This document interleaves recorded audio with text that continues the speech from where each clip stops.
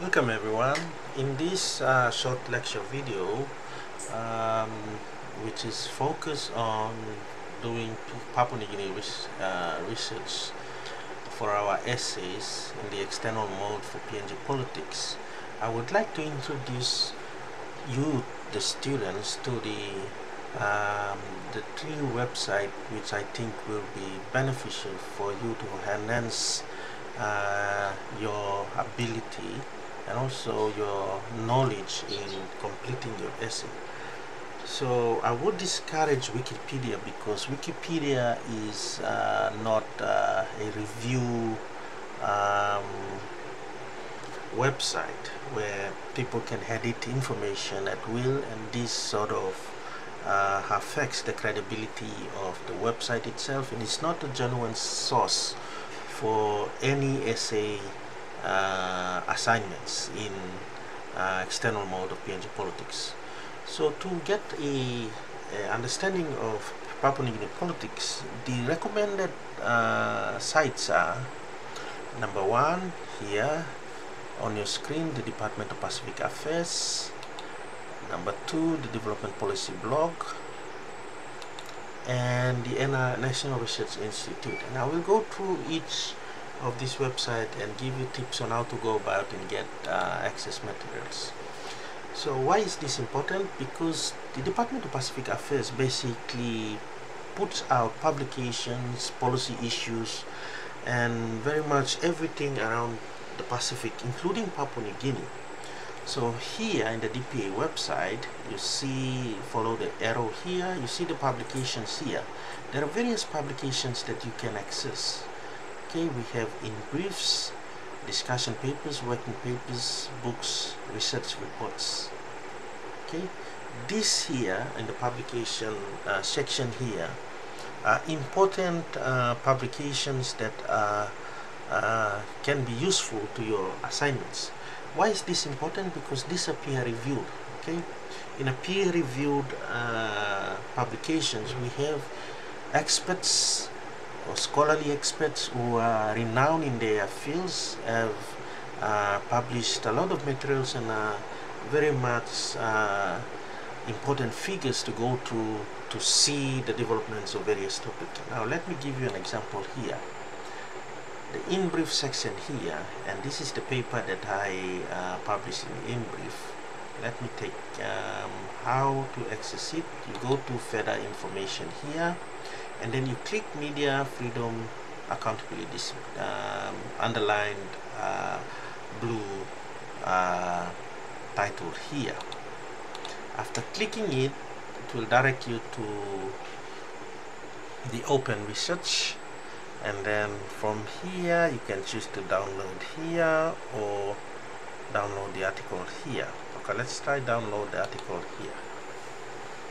Okay, so this is the downloaded article here, and in this article I talked about the media freedom, accountability, and online misinformation in Papua New Guinea. So if you're doing your assignment in a given topic, for example media freedom, you can access this article, this in brief here, to have a overview of the issue at hand here. So in this in brief here, so in brief are meant to be short, okay, and give you a preview of the issues mentioned. So in this in brief here, I basically talked about the accountability, media freedom, accountability, and misinformation as a result of the ongoing media development policy in Papua New Guinea.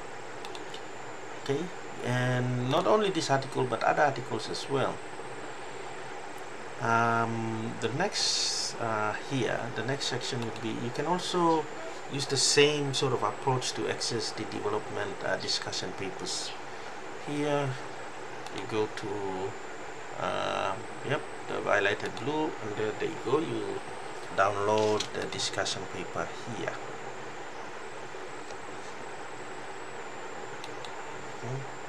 Now these discussions paper are important because that sort of gives you, like the in-brief discussion papers, the working papers, and the books here, are rich materials for you to use in your assignments. Okay, and the next is the blog here. Now the blog is also a good source because, like the in brief, it gives you a snapshot into the issues that is faced in Papua New Guinea. For example, if you type this here, the development policy blog.org, it will direct you to this page here, and then you click PNG and the Pacific. Here we have tons of publications here in relating to PNG politics, themes and topics. Say if you want to search about a topic here, you can come to this search button here. Let's say, let me type electoral system change, and let's see, give it some time.